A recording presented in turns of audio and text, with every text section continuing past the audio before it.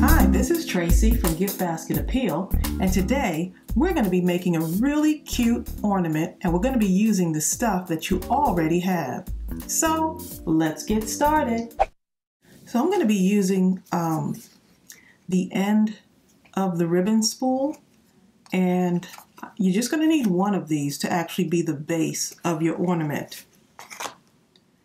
You're also going to need some decorative paper, and you're going to need 6 of these for every one of these because it's going to be a dimensional ornament.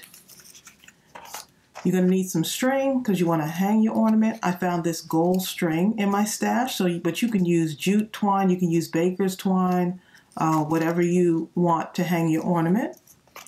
And let me show you the paper pack that I used. And I know you have lots of paper in your stash. This is a good way to use it. I'm using this paper. I think it's really pretty. It's Teresa Collins paper pad. And I just think it's so pretty. And especially with the sparkly stuff for the holidays. So I'm going to have fun making some ornaments out of these. Look at those colors and how pretty they are. So this has a large variety of papers, but I figured I'd pull out the sparkly stuff. Look at that. So, but you can use whatever you have in your stash. I've got the smaller circle I'm going to use to show you with, but you can also use these larger ones too that your ribbons come with. So if you like making bows like me, you probably have a lot of these and you're not sure what to do with them. So all you're going to do is you are going to take these and fold them in half with the artwork on the inside. Super easy. Folding these in half. So you just want to make sure you line them up real good because that's going to matter. And I used 2 different types of paper. I thought I'd kind of do it a little bit differently this time because I've been making a few of these today. So this particular idea I saw on Pinterest and I said, you know what, I could make that, but I'm going to make it using this base right here. I think it'll make it a little bit more sturdier. And even if you don't have this, you can use whatever size circle you want. You can use the cereal boxes, the oatmeal boxes, whatever you have, the popcorn boxes. So a good way to use up your stash and decorate the Christmas tree. Okay, so once you have these folded in half with the artwork on the inside, you want to go ahead and put your glue on here. And it's okay that this has a hole in it that's going to be covered up. So I'm just going to take that one side and just take my glue stick and just rub my glue on here real good. Get that nice and covered. So you can use whatever glue you have in your stash, and once that's covered like that, now you're going to start putting on your artwork, your decorative paper. So let's see. See how I was trying to do a little pattern with this. I'm going to go in the middle. So I'm mixing 2 different patterns. Okay, so I'm going to take this and I'm going to just line it up right on the side here. And the words kind of help me for lining it up straight here, just like that. So I'm putting I'm just covering half of the circle.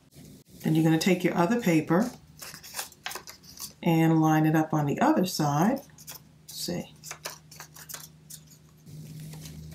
You see, if I lay that flat, you can see that better. And you see how that is? I'm just lining it right up to the other one. I just need to look at this real good. Just like that. Okay. Then I'm going to take my other one, the one right in the middle. I'm going to take this and I'm going to go ahead and you're going to put your glue. Oops, you don't want to move that though. Let's see. You're going to have to hold that in place so it doesn't move. And that's fine. Now if you wanted to use a liquid glue, you can. But I kind of like this glue right here.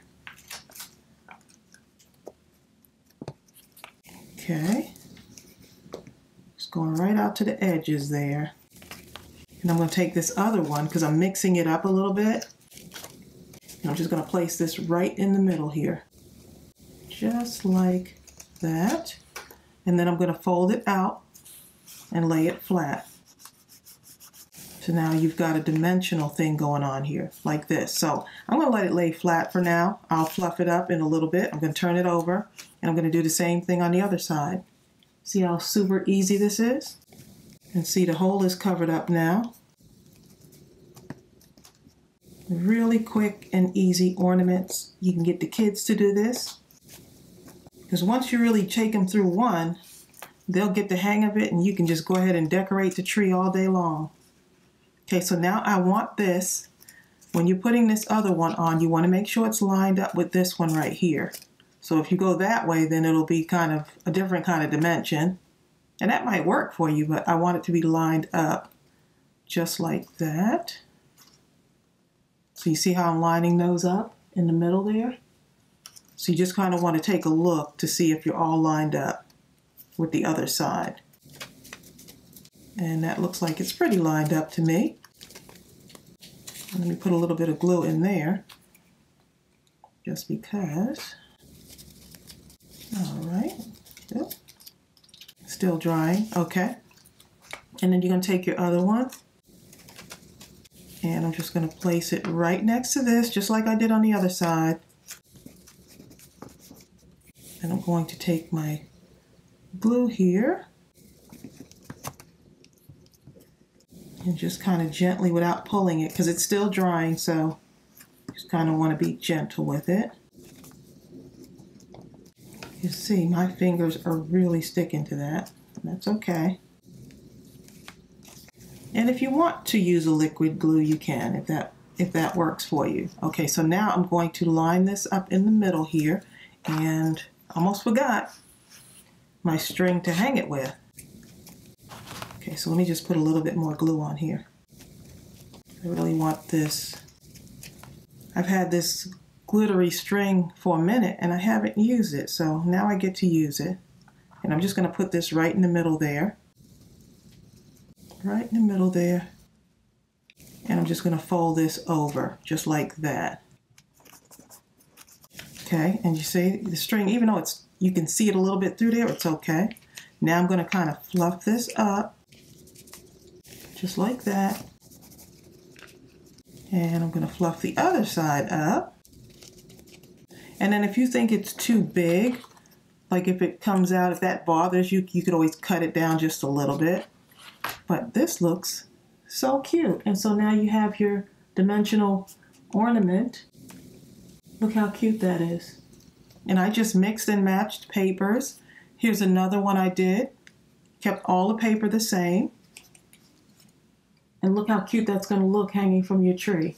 Super simple. Here's another one I did using the larger circles. That's this circle right here. So I used the larger circles and made one. But I think having this in the middle just makes it a little bit more sturdier. So super easy to make.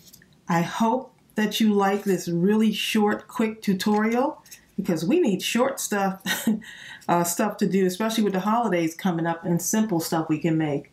So I hope this helped you. Please go ahead and subscribe to my channel if you haven't done so, and leave a comment below, because I'm going to be sending some more ornament ideas your way. So I will see you real soon, and don't forget to like this video. Bye.